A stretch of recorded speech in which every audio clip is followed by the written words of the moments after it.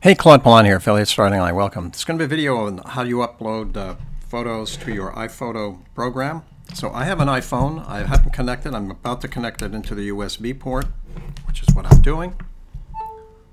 It just beeped.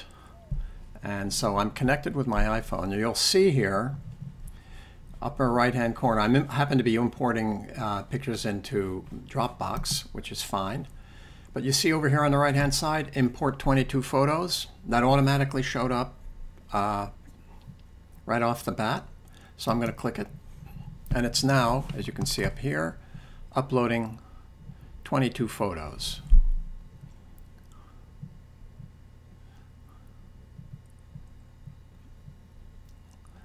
And this is an excursion we did to a conservatory, a nature conservatory.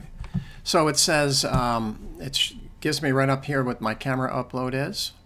It gives me the option of deleting those photos in iPhone or keeping them. I'll keep them for now. I'll delete them later on the phone. I'll come up here and name the event. This was the Green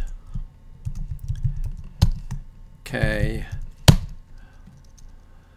Migration Day. This is all the migratory birds that are showing up.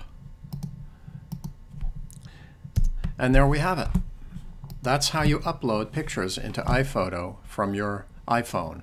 It's that easy. And then you can go in and pick the pictures you want to keep and edit them. So that's it. I hope this video has been helpful.